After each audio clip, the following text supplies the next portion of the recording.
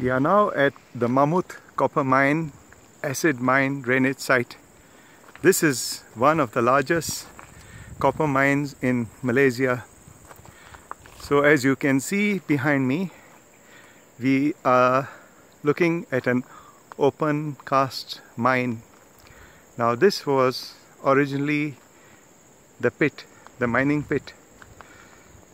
You can see the evidence of mining along the walls. Now what has happened over the years is the accumulation of water. So this is drainage water, or what is known as a classical acid mine drainage. So this represents an acid mine drainage site. Now we have analyzed the water in this site, and the pH ranges between 3 to 4, which is highly acidic. We carried out some studies using zebrafish, and basically if we use this water directly for the culture of any fish or testing, the fish die out. We also attempted to use algae as an test organism. However, microalgae cannot survive at this acidic pH.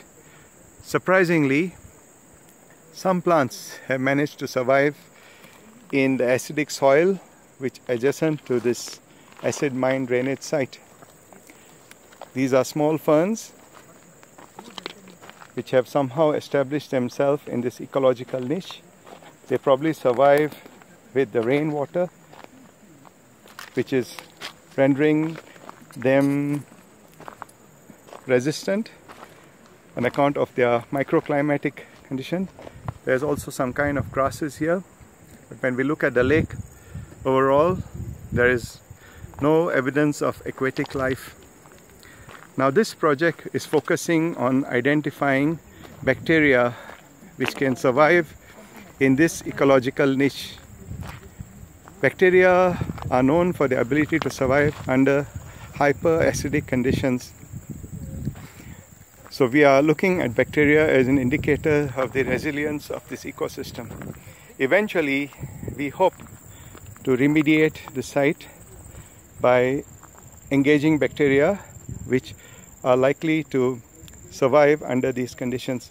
As you can see, there is a significant amount of lichens and mosses in this area. So these are survive in this low acidic, low pH conditions.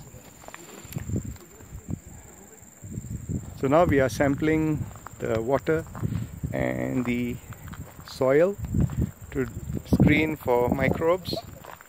So our classic sampling strategy would be to core about 10 centimeter below the surface soil and select the soil sample for subsequent cultivation in the lab.